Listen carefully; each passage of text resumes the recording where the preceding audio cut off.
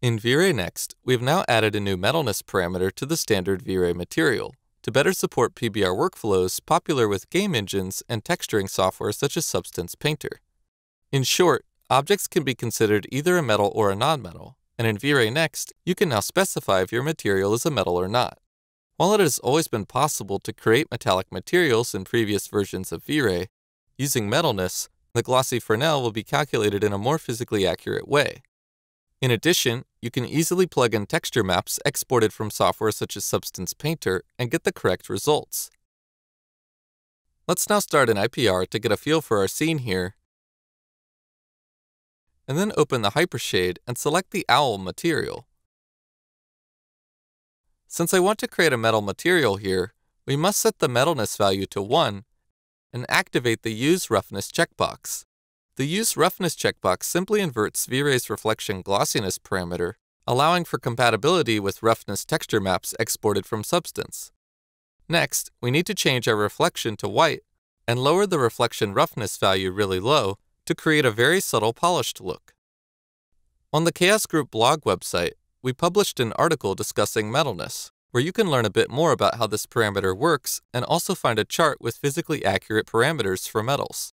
This chart is available in our docs as well and contains values for the proper diffuse and reflection colors, which we can use to realistically emulate popular metals such as gold, copper, silver, and so on in our scene.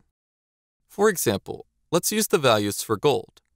I can simply enter them into the diffuse color for our material, and according to the chart, make sure our reflection glossiness is set all the way to white.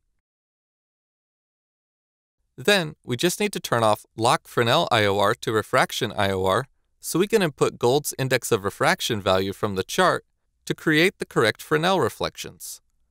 Now, we've created a physically accurate gold material using the new PBR metalness workflow in V-Ray Next. As I mentioned earlier, the metalness workflow also allows us to use PBR texture maps from applications such as Substance Painter to create even more customized physically based materials.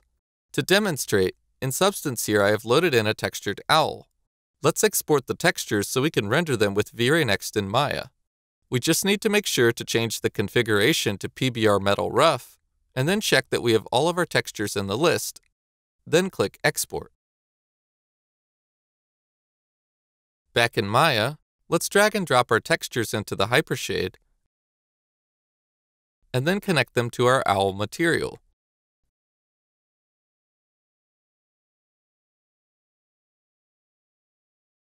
In addition, we can leave the base color map in sRGB color space, but let's convert the roughness, metallic, and normal textures to raw color space. This will remove any gamma correction and properly display the original texture's information.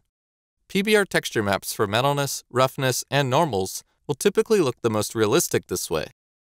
As for the normal map, let's also make sure to convert the map type to normal map in tangent space so that the normals display correctly. Finally, let's plug the textures into the owl material's respective slots, and I'll let these each load a moment so you can see how each map contributes to the overall final result.